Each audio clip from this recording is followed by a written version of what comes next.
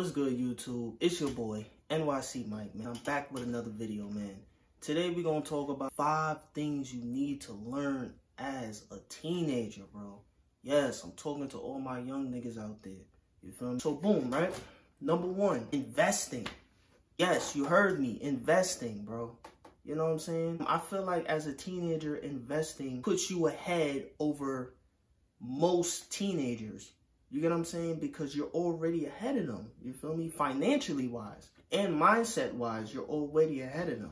You know what I'm saying? Once you start learning investing at a very young age and get really good at it, you're already ahead of everybody else. You know what I'm saying? So number 2, right, is managing your stress.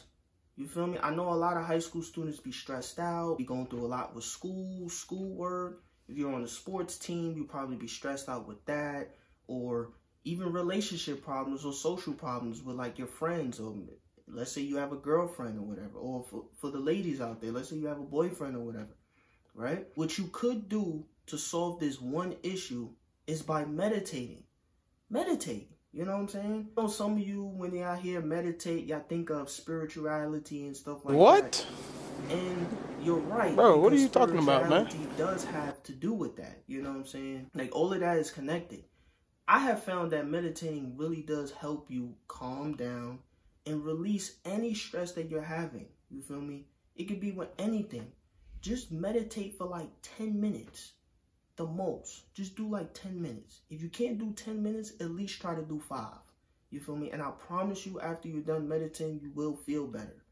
But you have to try it. You can't say that, oh, I don't want to try it, or I don't want to do it. You can't do that. You got to give it a try. See if it works. You know, meditating is not for everybody, but I feel like teenagers should get in the habit of doing it. I feel like, you know what I'm saying? But, of course, not every teenager is going to want to do that. But I just feel like, you know, it's a good way to handle your stress. Because, you know, teenagers go through a lot. Especially, you know, with puberty and everything. Your hormones are going crazy and shit. So, you're definitely going to need that. You feel me? So, that's number 2, man. Number 3 skill that you're going to learn, or that you need to learn, is, and I know this might be a little controversial. I ain't going to lie. But this is just coming from me. This is just my personal opinion. Fitness, man. Like working out, taking care of yourself, eating healthier, changing your diet up. We live in a country where the diet and the amount of people that are getting diabetes and becoming obese is at an all-time high. You get what I'm saying? Everybody eats junk food. Everybody wants to eat pizza and cheeseburgers and french fries. Don't get me wrong, those foods are good, but is it really worth it? You know what I'm saying? Is it really worth it? You know what I'm saying? All these foods are doing is really just destroying your body from the inside in the long run. You get what I'm saying? They may taste good at the moment and they may satisfy your taste buds, but in reality, what they're doing is destroying your health. You know what I'm saying? Now, I know most teenagers don't want to hear that.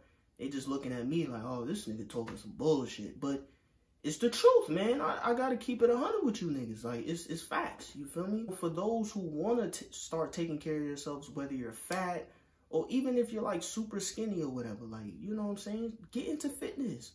You know what I'm saying? Go to the gym. If you can't go to the gym or you can't afford to go to the gym, work out. You know what I'm saying? Do calisthenics. You know what I'm saying? If you don't know what calisthenics is, it's basically push-ups, pull-ups. It's body weight exercises. That's basically what calisthenics is. And you can actually make progress and become stronger by just doing calisthenics alone. You feel me? And then once you get in the habit of working out and getting in that kind of routine, then you can start going to the gym. You feel me? Yeah, man. Like, I feel like every teenager should take care of themselves.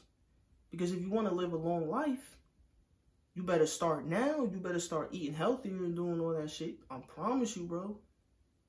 It will benefit you in the long run, bro.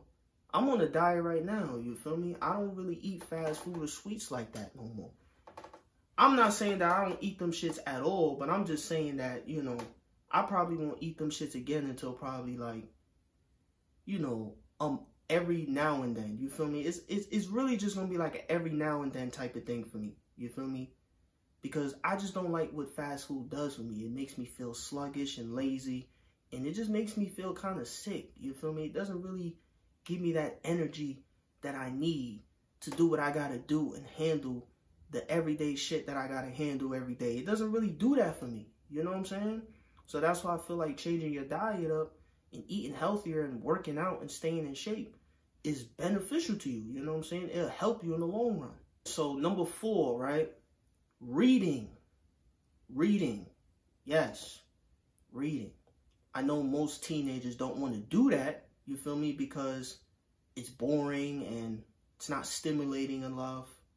And they just see it as a waste of time, and they're not really, you know what I'm saying?